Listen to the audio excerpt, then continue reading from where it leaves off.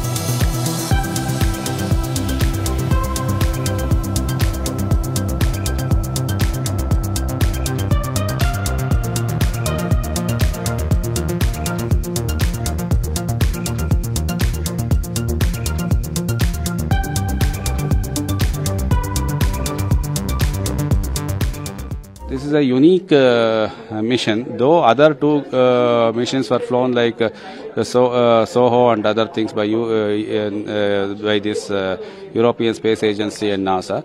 This we are going very close to the sun, 1.02 or not like that.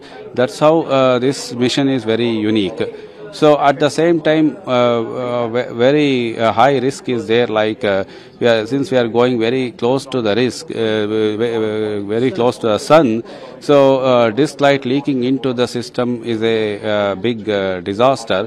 So that is taken care at in the design level with tight tolerance and dimension stabilities, so that the disk light will not reach, and we have tested that in many platforms. So and after integration of all these things, it has gone through a thorough test to survive in the space environment and launch loads. And this whole test, survivalence test, everything is done in ISRO facilities, like vibration, acoustics and thermal and all these things. And after all the tests, again the performance of the instrument was tested, and it was ensured that it is giving a same performance which was prevailing before the tests. So this ensured that our instrument will survive all these launch loads and also this orbital heating loads and other things, and it will give the same performance as well in space what it delivered in the lab.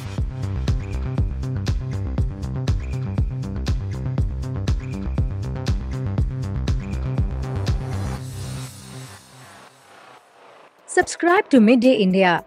Get direct notifications on all our videos by clicking on the bell icon.